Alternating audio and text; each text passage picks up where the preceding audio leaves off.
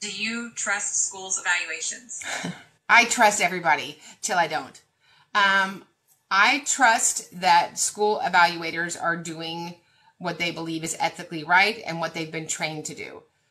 One of the things that we train on is evaluations and what evaluations get what results. So one of our advocates just got an evaluation back from, I won't tell you where, Alabama, and it was 8 pages long. That's just offensive. It's offensive. My order for Chick-fil-A is 8 pages long. A child's evaluation, if they're a little bitty, should be 20, 25 pages long. Any kiddo that's in school, their evaluation should be 30 to 60 pages long. So when I see an evaluator who's done I don't know what, it is offensive.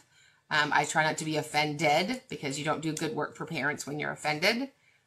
But if I feel like the evaluation was incomplete and wasn't the appropriate instruments to use for the student with that disability, then I ask for an outside evaluation or somebody else from the district that's the lead to do new evaluations.